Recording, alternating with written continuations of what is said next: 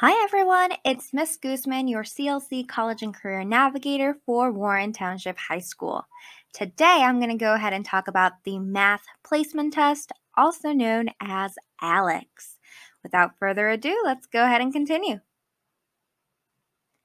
Now, what is exactly ALEKS? Well, let's first talk about what it stands for. It stands for Assessment and Learning in Knowledge Spaces, and really it's a web-based artificially intelligent assessment and learning system. ALEKS uses adaptive questioning to quickly and accurately determine exactly what you know and what you don't know based on your previous math experiences. Now let's go ahead and understand the format of the test. Now, before accessing the assessment, you must complete a survey. This will ask basic information about your previous and current math history. Then you would go ahead and click Get Started to begin the survey when you see the button. You will then take a brief tools tutorial guide. This tutorial will show you how you use certain functions you may see during the exam. For example, how to use a ruler, how to use and make a fraction, how to write an exponent, things like that. At the end of the tools tutorial guide, you will see a screen saying you have unlocked your placement assessment. So now we will go ahead and take the placement assessment. It will ask you up to 30 questions and you have max 2 hours to complete it. There is no partial credit. If you do not finish the assessment, it will not be scored. So please make sure that you do finish the test within the time you are provided. It is recommended that you attempt to solve each and every one of the problems, but there is an I don't know button in case you're stuck in a question and it's been just a long time and you just want to get through it. Now, I don't recommend you to click the I don't know button for all the questions, but at least for the one that's really giving you a hard time. If you answer the I don't know button for everything, you will potentially receive a shorter assessment and then be prompted to practice within the program to gain further subject knowledge before you're allowed to retest. Now, once you have completed the assessment, you will see your official score. If you are satisfied with the score, the placement test process ends there. You're complete. You do not have to think about doing anything else. We can now use the score to begin picking classes. If you do not like the score, you can use the study modules to practice within ALEKS on the subjects you need more help with, and then you can retake the assessment. The study modules were created from your very first math assessment test. Now, speaking about retakes, exactly how many times can you take ALEKS? Well, you can take ALEKS assessment up to 3 times. Typically, you can consider the first test as practice, but it's still going to be used to place you in classes. You can then retest. I usually recommend, and as well as the software system, maybe practice around 3 hours study/practice to make sure that you remember some of the topics that you talked about. It might have been years since you saw them. If you need to retake again the test, we encourage 5 hours of study/practice time before you do that last attempt. Now, to support the proper placement of students, scores from the ALEKS Math Placement Test expire after 24 months. After this period, you will need to retest to ensure you have maintained the necessary skills for success in your coursework. Now, let's review some frequently asked questions that I get normally from students. First one up is, when can I take the ALEKS Math Placement Test? Well, really, as soon as you have your CLC student portal information. In order to get that information, you need to have applied to CLC, have been accepted, and have access to the username and password to log into the student portal. Otherwise, you can immediately go ahead and take it. Another big question that I get is there a fee for taking the test? And the answer is no. The cost of ALEKS is covered by CLC. Students do not have to pay anything out of pocket. The third question that I normally get is, how many questions are on the ALEKS assessment? And like I said before, there will be a maximum of about 30 questions. The exact number of questions will vary due to the adapted format of the assessment. Another big question that I get is, can students use calculators? And unfortunately, the answer is no. Handheld calculators or graphing calculators are not allowed during your ALEKS assessment. ALEKS, however, does provide an on-screen calculator for certain questions. You won't see it for all of them, but at least you can use it for some.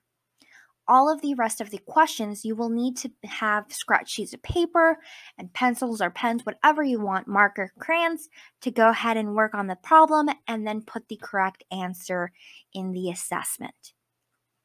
Now, a student with an IEP and or 504 plans who, for example, request a four-function calculator as an accommodation or require different accommodations must first seek assistance from the CLC Access and Disability Resource Center before taking the math placement test.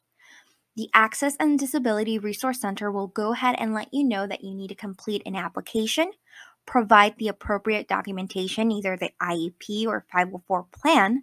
They will go ahead and review all that information and then get back in contact with you, the student, to go ahead and talk about what accommodations you may need for the placement test. Later on, you will go ahead and go back with them to discuss further accommodations for the actual classes. Now, again, where is ALEKS exactly located? We already know that we have to log on into the portal, but where exactly is it?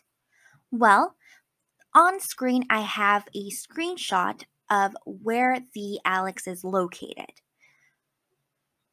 All right, so let me show you exactly how to get to the ALEKS software.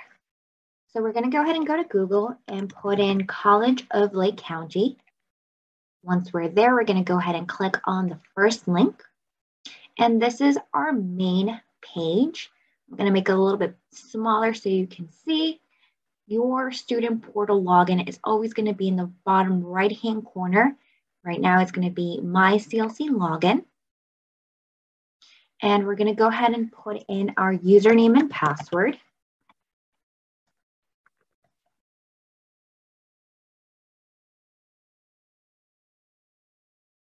Once it loads, we're going to go ahead and look on the left-hand side of the screen underneath Quick Launch and then underneath Launchpad.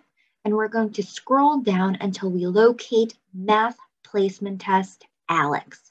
We're going to go ahead and click on that and let it load. Now, just so you know, I will not be prompted to do many of the things new students are prompted. Mine just takes me directly to the ALEKS dashboard page. I am going to go ahead and pull up the little screenshot that I was showing you a little bit ago, but you're going to go ahead and see this academic year and you're going to go ahead and click on it. The years will change, so you might not always see the 2019-2022, and that's okay. The gist of it is that you have to click on this link, which just as a reminder for you, it'll show under active. This will be over here and you would click that link. Then you're going to go ahead and do the getting started, complete the survey and tools tutorial guide. These are just a couple of images so you could see a little bit more what they would look like. And then you'd be able to go ahead and actually start getting into the placement test once you've done all the items above. This is, again, just a quick tutorial so you could see exactly where the ALEKS is located.